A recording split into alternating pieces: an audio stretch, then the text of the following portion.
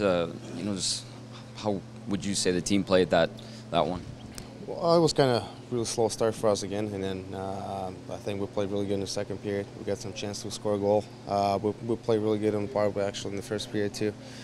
Toss made really good saves. We know it's last 60 minutes probably with this group, right? And we try to push it hard and do best we can because we know nothing's left behind, and we try to leave everything in our tank. But shootouts, just a skill, right? We just couldn't score, and that's it. Digging yourself out of one goal, you gave up 3 leads to them. You guys dug your way out of those 3 times. Does that kind of show that you guys wanted to actually pull this one off and didn't want to give up after 81 games? Yeah, for sure. You know, that's a game. You got to play all 60 minutes. Doesn't matter if you make buyouts or not. You still got to be a professional hockey player, right? You got to finish hard.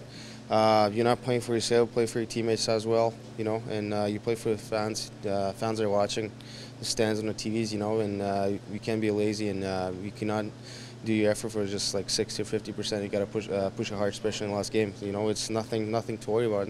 Everything is gone, and you know, we've been talking locker room. We have to leave everything, and I think.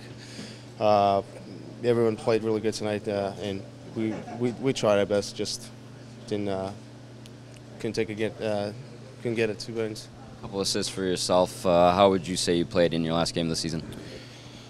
I'll say I played good. You know, we played good as a line. You know, we didn't cheat. We played really hard, and everything. We try to do everything like coach said. You know, play good in our zone, make some breakouts, help our D. You know, block some shots. You know, support each other, and we got a lot of chance. You know, their goal played really well, but we try our best again, and I think as a line, again, I think we played really good today.